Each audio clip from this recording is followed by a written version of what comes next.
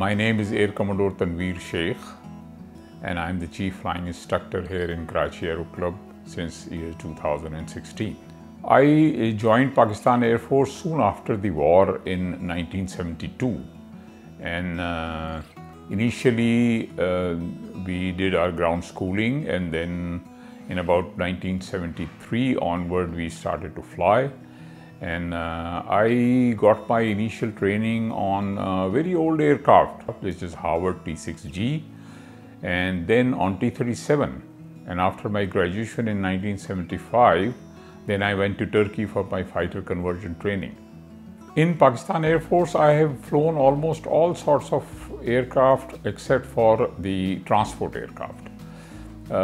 Initially, I got my training on F-86s, the American F-86 Sabres, then on to MiG-19s, then on to Mirages, and then subsequently on to F-7s, and I flew F-7s also.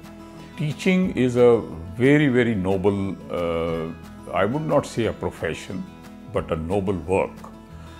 And a teacher is the one who really teaches you to move forward in life. And in Islam, he is termed as next to the father. So this is my desire, and it has been my desire to continue teaching my youngsters about whatever I have learned. So this profession, I don't take it as a profession. I take it as my desire to be an instructor where I pass on my information, whatever I have learned, the techniques of flying, the value of flying, the human being values, all these things I keep passing on to my students.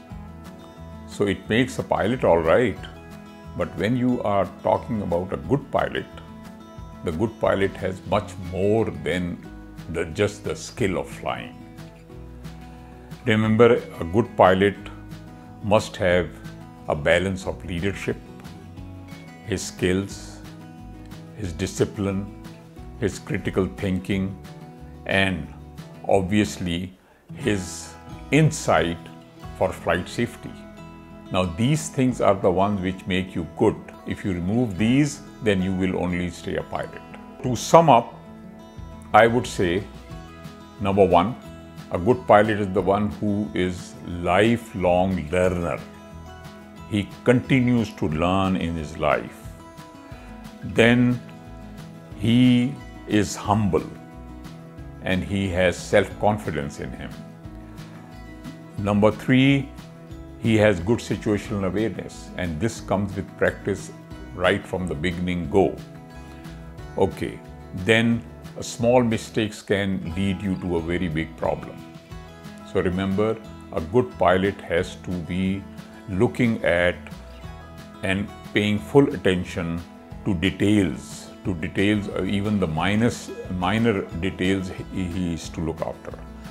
And then, last but not the least, obviously, I would say that a good pilot should have good communication skills. So this is what I personally feel makes you a good one.